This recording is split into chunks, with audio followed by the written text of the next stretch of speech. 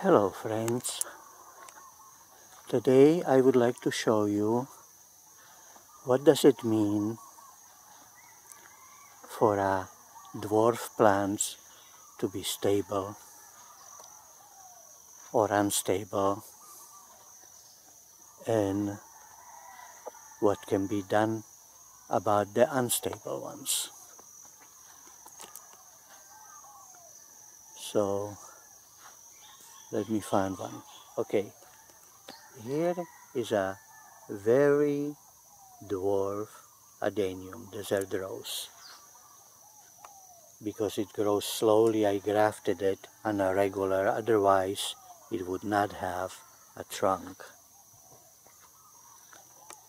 It's very stable. All the leaves are small. There is no, well, look, let me break this. You see the comparison, how much smaller. There is no mutation where suddenly one twig would be having regular size leaves.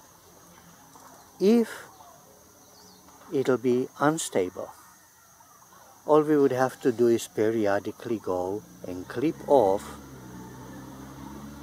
the branch that starts to grow back big leaves. But we don't need to do it with this cultivar because it's stable. Here is a slightly bigger leaves and slightly more curly desert rose. Again, same thing. Over here you can see not grafted adenium, that's dwarf. But here we have adenium where some twigs are dwarf and some semi-dwarf.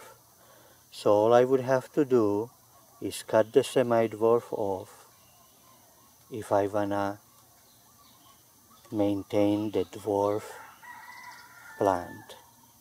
Otherwise, the ones with bigger leaves would grow faster because they do more photosynthesis, and the ones with smaller leaves would gradually die off in the shade of it.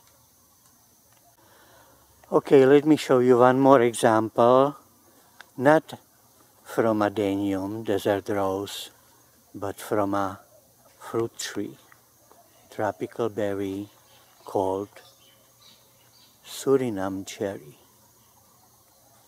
These are the regular size leaves of Suriname Cherry.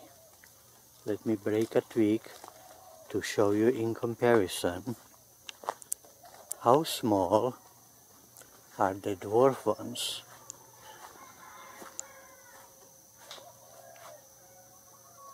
Okay, dwarf ones are very, very small.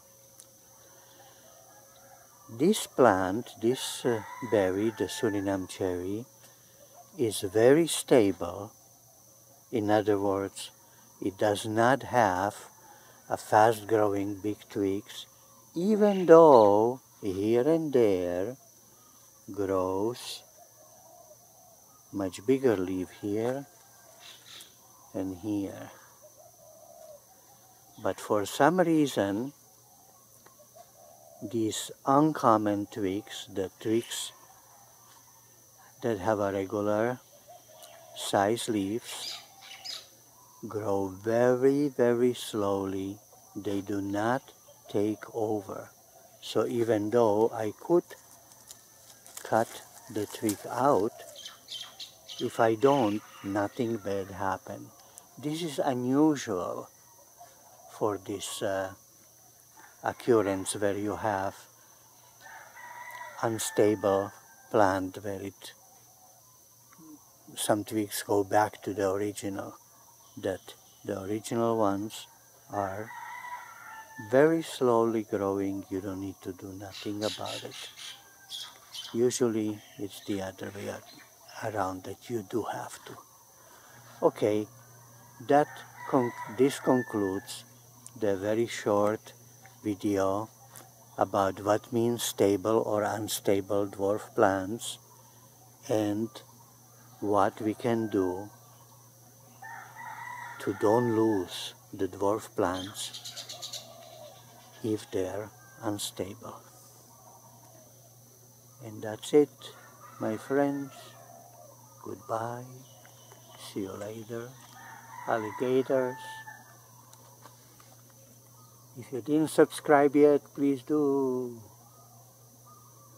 If you like this video, please give me thumbs up so I know that you like it. And if you have any questions or comments, don't hesitate. Write them under the video. I answer pretty much every comment. If it doesn't work, if it doesn't want to type under, that means you are not subscribed to the YouTube. You have to first subscribe to YouTube. Then it'll work even if you don't subscribe to my channel. Bye-bye.